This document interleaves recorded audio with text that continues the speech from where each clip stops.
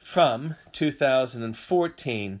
Some people don't deserve children. I saw a video of a woman beating a baby today. It was confronting, and I wanted to do something about the abuse situation, but I was powerless. And beating went on for minute after minute, and I couldn't look away or do anything to help.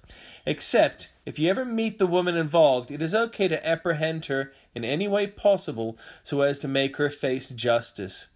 Babies can't defend themselves. They don't know to feed themselves or drink or clean. That isn't their job. Precious Doe was born on this day in 1997. Her short, brutal life ended on April 28, 2001. Her naked body was found near her head, which was wrapped in a garbage bag. Her stepfather had killed her and decapitated her. After her mother was an accessory after the fact, it wasn't until 2005 that Erica Michelle Marie Green was identified by authorities. Her stepfather was spared the death penalty. I hope his fellow inmates are told what he did. Today is also the birthday of Wizard of Oz writer L. Frank Baum and of Meccano inventor Frank Hornby. Mike Oldfield was born on this day, taking 17 years to create Tubular Bells.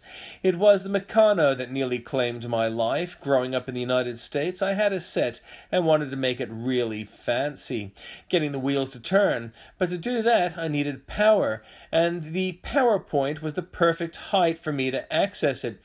I knew that metal conducted electricity, so I lay a Meccano piece across a PowerPoint, and for the first time in my life felt electricity.